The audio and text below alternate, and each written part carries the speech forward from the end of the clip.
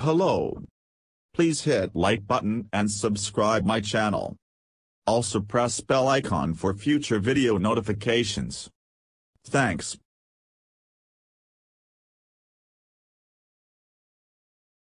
January 19, 2023 at 7:27 a.m. Eastern Time. Drifting has always been one of our favorite motorsport genres.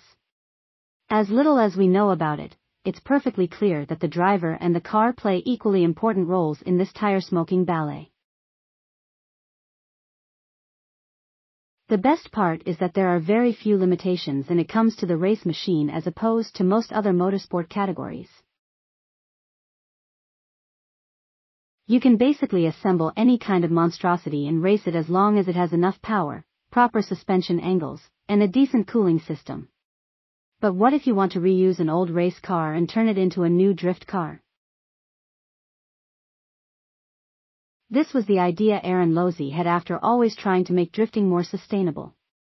In a new video from Larry Chen on YouTube, Losey tells us the story of how he turned an old circle track race car into a drift machine. An absolutely bonkers drift machine, that is. This is a rather incredible mashup of components, to begin with. It features a tubular chassis of a Nascar race car combined with the front subframe of a Chevrolet Chevelle. A V8 engine and a 4-speed manual transmission came with the donor car Losey bought, and he admits he had to do very few modifications to the engine and axles as they were already properly tuned.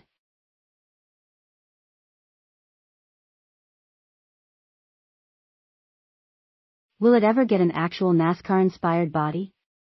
Most likely yes, but for the time being it's used in this stripped-out form. A significant amount of work has been done to the suspension, though.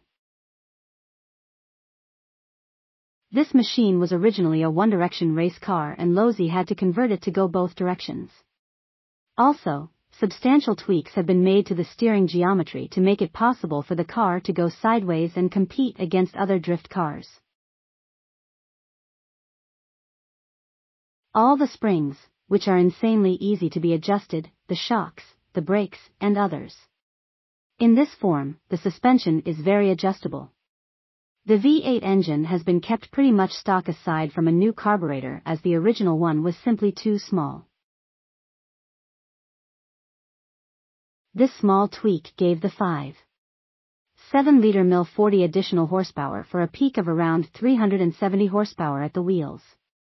With a few other mods, Losey expects the power to go notably up.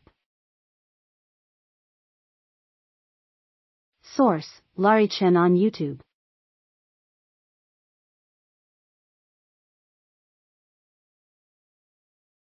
Thanks for watching my video.